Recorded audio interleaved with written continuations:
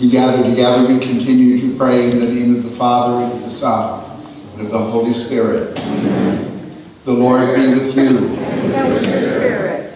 As we gather in faith, we open our hearts in trust to God's great gift and promise of forgiving love as we confess our sin and our brokenness.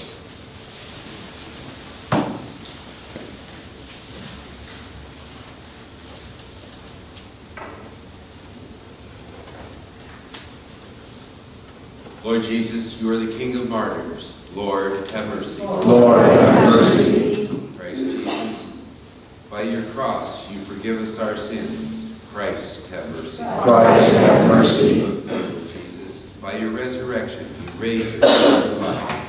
Lord, have mercy. Lord, have mercy. May the Almighty God have mercy on us, forgive us our sin, and bring us to a richer and more abundant life in Christ Jesus. Amen. Let us pray.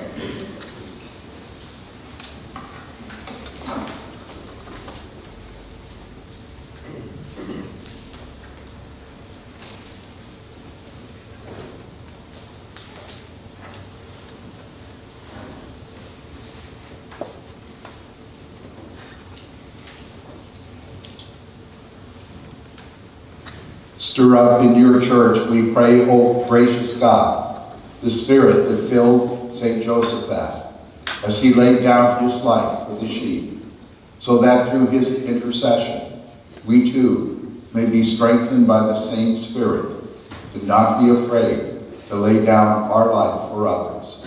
Through our Lord Jesus Christ, your Son, who lives and reigns with you in the unity of the Holy Spirit, one God forever and ever. Amen.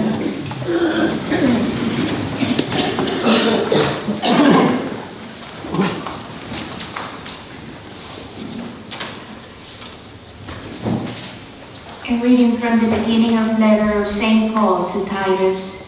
Paul, a slave of God and apostle of Jesus Christ, for the sake of the faith of God's chosen ones, and the recognition of religious truth, and the hope of eternal life, that God, who does not lie, promised before time began, who indeed at the proper time revealed his word, and the proclamation with which I was instructed by the command of God, our Savior, to Titus, my true child in our common faith, grace and peace from God the Father and Christ Jesus our Savior. For this reason I left you in Crete, so that you might set right what remains to be done, and appoint presbyters in every town as I directed you, on condition that a man be blameless, married only once, with believing children, who are not accused of licentiousness or rebellious.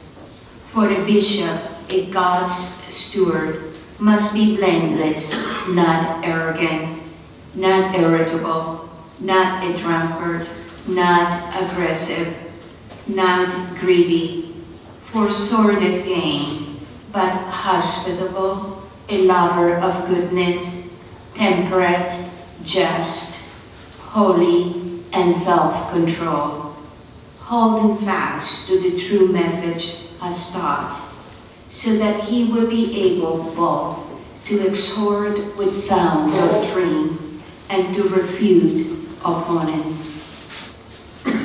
The word of the Lord. Lord, this is the people that longs to see your face. Lord, this is the people that longs to see your face. The Lord of the earth and his fullness, the world and those who dwell in it. For he founded it upon the seas and established it upon the rivers. Lord, this is the people that longs to see your face. Who can ascend the mountain of the Lord, or who can stand in his holy place?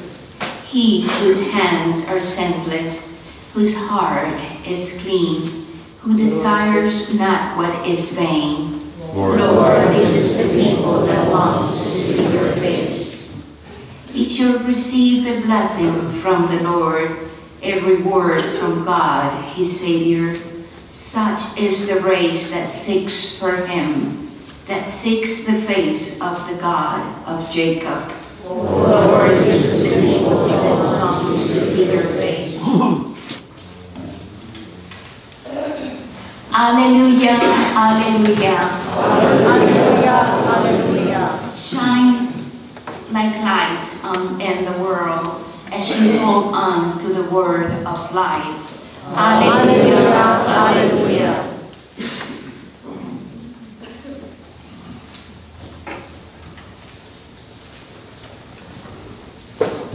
The Lord be with you. And with your spirit. A reading from the Holy Gospel according to Luke. Glory to you, Lord. Jesus said to his disciples, things that cause sin will inevitably occur.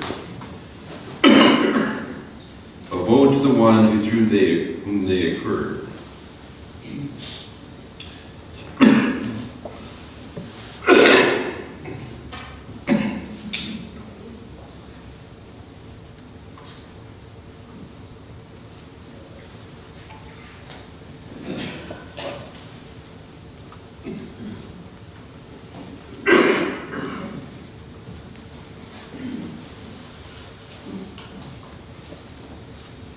We're in two parts this morning. It would be better for that one if a millstone were put around his or her neck and the person be thrown into the sea, for that one to cause these little ones to sin. Be on your guard. If your brother or sister sins, rebuke that one. If the person repents, forgive. If the person wrongs you 7 times in one day, and returns to you 7 times saying, I am sorry, you must forgive. The apostle said to the Lord, increase our faith. Jesus replied, if you have faith the size of a mustard seed, you would say to this mulberry tree, be uprooted and planted in the sea, and it would obey you. The Gospel of the Lord. Praise to you, Lord Jesus Christ.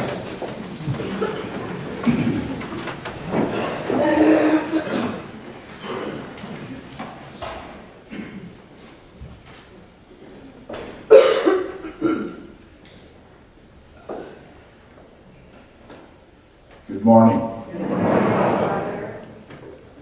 Today, as we gather, we hear in the Gospel the second, I believe, of Jesus' most urgent counsels. The first is that we love one another. But in order to do that, we have to be willing to forgive one another. It's impossible to love apart from extending ourselves in forgiveness. Time and time again in the Gospels, Jesus speaks words of forgiveness and emphasizes our need to forgive. For example, in the Our Father, he teaches us to actually pray and ask that God would forgive us as we are willing to forgive one another.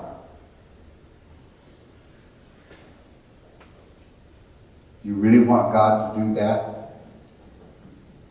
Do you really want God to forgive you as you are willing to forgive another. You can only really want that if you're doing it. And then Jesus goes on and emphasizes it by saying, but I say to you, if you do not forgive the sins of your brothers or sisters, your heavenly Father will not forgive you yours either. But I find today's teaching the most difficult about forgiveness, where Jesus says simply, if your brother or sister comes to you and says, I'm sorry, you must forgive. And if he or she comes 7 times in a day and says, I'm sorry, you must forgive. Now, if you're anything like me, on more than one occasion, I have said, I'm not ready. The person says, I'm sorry, and I say, I'm not ready. The person says, I'm sorry, and I say, I'll think about it. I'll think about it. Now, as I've grown older, I do tend to extend forgiveness when it's asked for, and even when not, because I need to do that. But if a person came 7 times in a day, they'd be stretching me. They'd be stretching me. And they'd be stretching you as well. And yet Jesus says, that is how we are to forgive. We are to demand of ourselves that we stretch, and we give, and we give, and we give in forgiveness, because that's the necessary thing to do. Again, I think this is his most difficult teaching about forgiveness. It's unequivocal. If a person comes even 7 times in a day and says, I'm sorry, you must forgive. That's quite a teaching to embrace.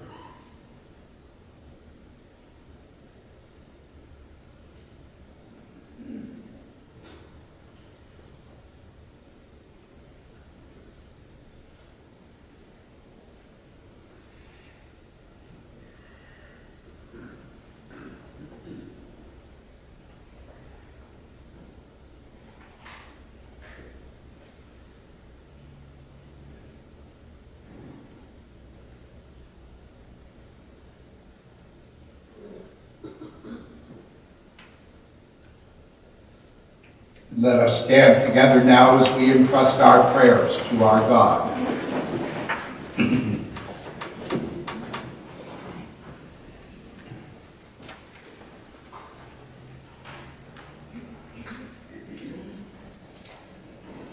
For all members of the church, may we be led by the wisdom of God in our mission to spread the gospel. Let us pray to the Lord. Lord, hear our prayer. For government leaders and policymakers, may God increase in them the passion to protect the dignity of sanctity of human life from conception through natural death. Let us pray to the Lord. Lord, hear our prayer. For those struggling with illness and despair, may they be strengthened by God's infinite love. Let us pray to the Lord. Lord, hear our prayer. For those of us gathered here, may God's grace be at work in our lives, that we may bear fruitful witness to the truth of the gospel. Let us pray to the Lord. Lord, hear our prayer. Today we pray for the healing of Greg Mahalo and for Jean LaBoot. We pray to the Lord. Lord, hear our prayer. For those who have died, especially for Rose and Frank Stanley, Charlotte McHenry, we pray to the Lord. Lord, hear our prayer.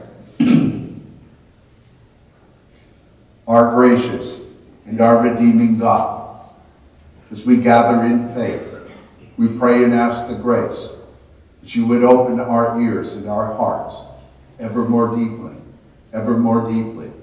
to the call of your Son Jesus, to be willing to extend ourselves in ever greater and deeper forgiveness. Continue to give us the love and the courage to embrace his call. We make our prayer through Christ our Lord. Amen.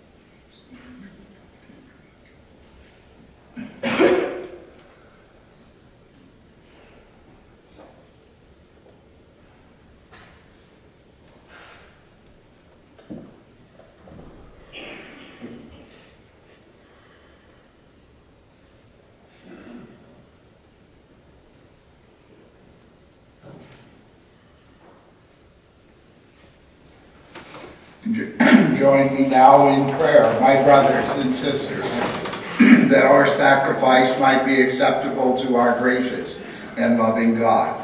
May the Lord accept this sacrifice at our hands for the praise and glory of God's name.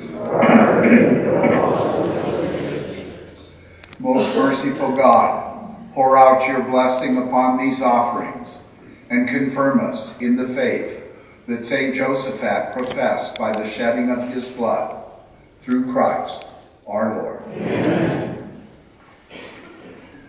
The Lord be with you. Lift up your hearts. Let us give thanks to the Lord our God. It is truly right and just, our joy and our salvation, always and everywhere to give you thanks, Lord, holy God, almighty and eternal God. For you are glorified when your saints are praised. Their very sufferings are but wonders of your might. In your mercy, you give ardor to their faith. To their endurance you grant firm resolve. And in their struggle the victory is yours, through Christ Jesus our Lord. Therefore all creatures of heaven and earth sing a new song in adoration. And we, with all the hosts of angels, cry out, and without end we acclaim. Holy, holy, holy Lord, God of hosts, heaven and earth are full of your glory. Hosanna in the highest. Blessed is he who comes in the name of the Lord. Hosanna in the highest. You therefore, almighty God, we bless through Jesus Christ, your Son, who comes in your name. He himself is the word that brings salvation, the hand you extend to sinners, the way by which your peace is offered to us. When we ourselves had turned away from you on account of our sins, You brought us back to be reconciled, O gracious God, so that converted at last to you, we might love one another through your Son, whom for our sake you handed over to death. And now celebrating the reconciliation Christ Jesus has brought us, we ask you, sanctify these gifts by the outpouring of your Spirit, that they may become the body and blood of your Son, whose command we fulfill when we celebrate these mysteries. For when about to give his life to set us free, as he reclined at supper, he himself took bread into his hands, and giving you thanks, he said the blessing, broke the bread, gave it to his disciples, saying, "Take this, all of you, and eat it. This is my body, which will be given up for you."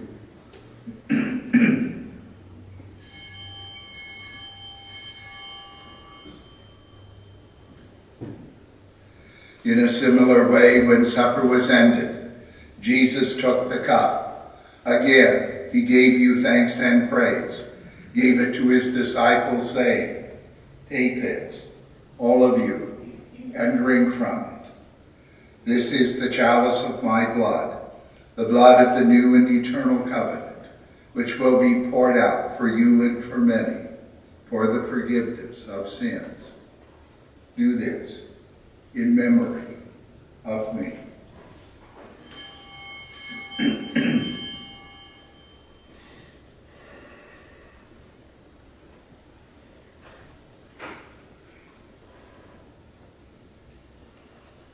The mystery of faith. Save us, Savior of the world, for by your cross and resurrection you have set us free. Celebrating therefore the memorial of the death and resurrection of your Son, who left us this pledge of his love, we offer you what you have bestowed on us, the sacrifice of perfect reconciliation. Gracious God, most holy, we humbly ask you to accept us also together with your Son, and in this saving banquet, graciously to endow us with his very Spirit, who takes away everything that estranges us from one another. May he make your church a sign of unity and an instrument of your peace among all people. And may he keep us in communion with Francis our Pope, Gerald our Bishop, and all the bishops and your entire people. Just as you have gathered us now at the table of your Son, so also bring us together with the glorious Virgin Mary, Mother of God, with blessed Joseph, her spouse, with your blessed apostles, with Saint Josaphat and all the saints, with our brothers and sisters, and those of every race and tongue who have died in your friendship. Bring us to share with them the unending banquet of unity in a new heaven and a new earth, where the fullness of your peace will shine forth in Christ Jesus, our Lord. Through him and with him and in him, O God, Almighty Father, in the unity of the Holy Spirit, all glory and honor is yours forever and ever. Amen.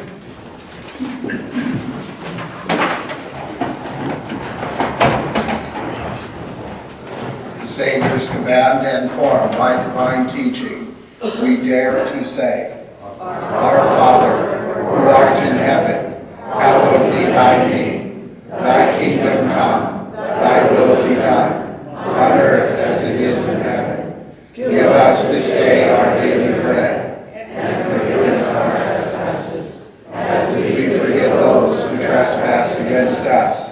And lead us not into temptation, but deliver us from evil. Deliver us, Lord, we pray, from every evil. Graciously grant peace in our days, that by the help of your mercy, we may be always free from sin and safe from all distress, as we await in blessed hope the coming of our Savior, Jesus Christ. Now and forever.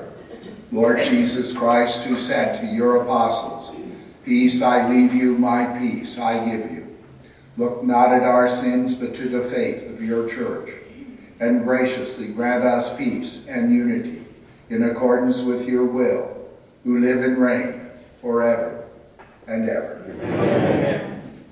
May the peace of the Lord be with you always. And with your spirit.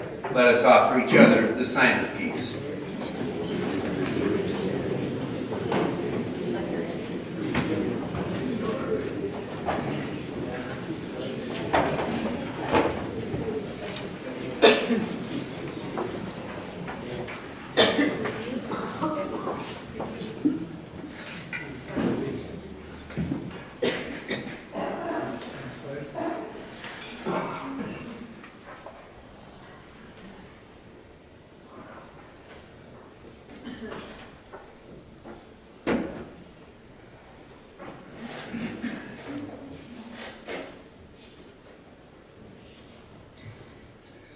Lamb of God, you take away the sin of the world. Have mercy on us. Lamb of God, you take away the sin of the world. Have mercy on us. Lamb of God, grant us peace.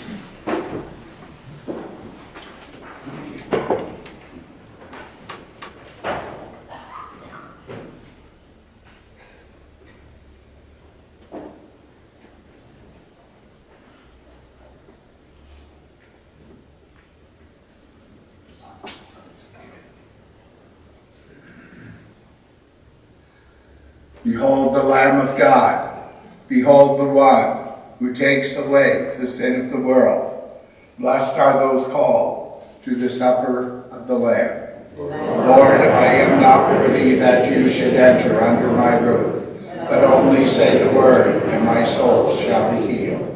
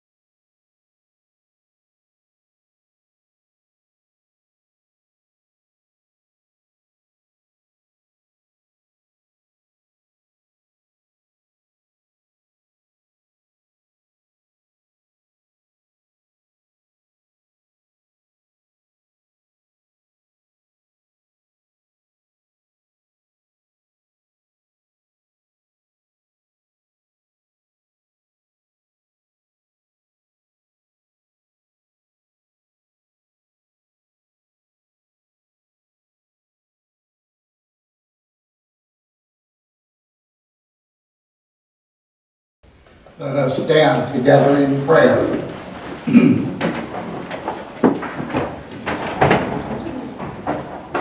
May this heavenly table, O gracious God, bestow on us a spirit of fortitude and peace, so that following St. Josaphat's example, we may willingly spend our lives working for the honor and unity of the Church, through Christ our Lord. Amen.